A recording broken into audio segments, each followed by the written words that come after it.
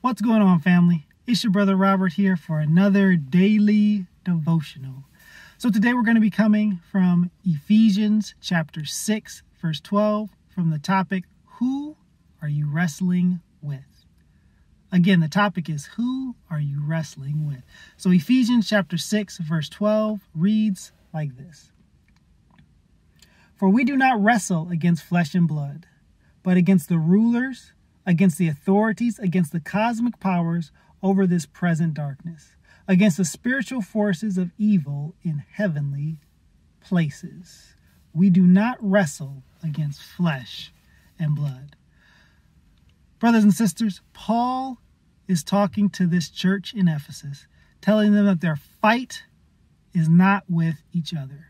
Their fight is not with their brothers and sisters in the church. Their fight is not with the culture that's around them. Their fight is with the devil, the one who is evil in heavenly places, the one who is the ruler of this present world of darkness. They don't wrestle with each other. They wrestle with the enemy. What it reminds me of is when I was a young guy, I used to love watching wrestling. Wrestling was my favorite thing to watch. Watching these dudes jump off the top rope, giving the elbow, doing the people's brow and all that good stuff. I used to love watching wrestling until I got older and realized that wrestling was fake. That the two men were not wrestling with each other, but they were wrestling together, putting on a show for the crowd.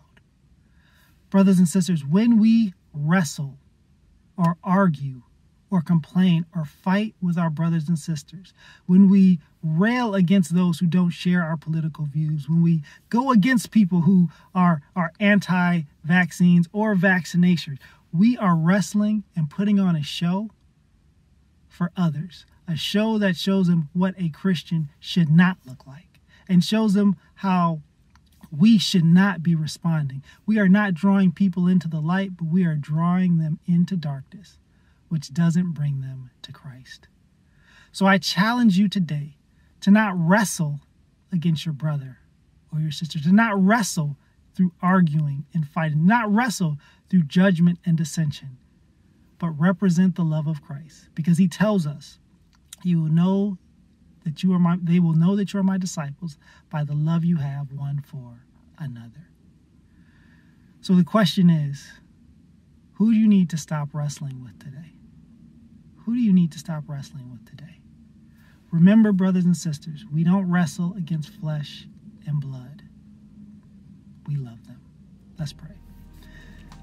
Heavenly Father, thank you for this text of encouragement that reminds us who our fight is really against.